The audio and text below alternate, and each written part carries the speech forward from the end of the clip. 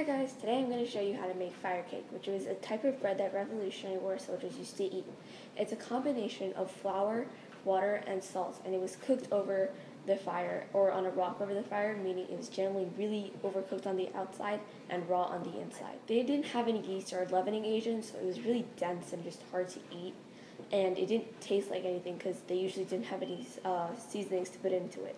But it was their best bet for survival because it was cheap and easy to make, and the government wouldn't give them anything else to eat. So to start, I have about a half a cup of flour and around 3 teaspoons of salt. I'm just going to mix that together with a fork until it's well combined.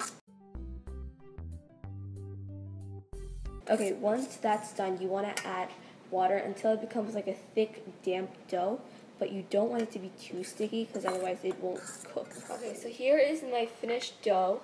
It kind of looks like a pizza dough, but it's a little more stickier. So basically what I'm going to do is I'm going to take my ball, I'm just going to flatten it out in my hand so that it's flat enough that when it cooks, it will cook evenly and properly. So now I have my fire cake dough on the pan. It's a really hot pan and it should cook evenly on both sides. It should be brown by the time it's done. This is how it looks as I'm cooking it. It's like kind of brown, but it's not golden brown because it really doesn't have anything to cook on. It should look like this on both sides by the time it's done. That's when you know it's ready to eat. So this is the final product. This is the fire cake. It doesn't look as bad as I expected. I think because I cooked it on the pan, not the fire, like the soldiers would. When I break it open, it looks really dense and just not really appetizing. It looks kind of gray. Okay, I'm going to try a bite of this.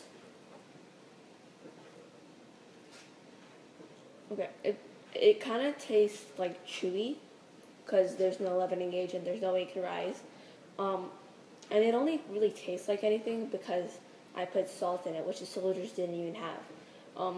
If I were to say whether or not I would eat this, I would say no because it doesn't really taste that great and it doesn't really chew well. Thankfully, I am not a soldier. I do not have to eat this as my meals.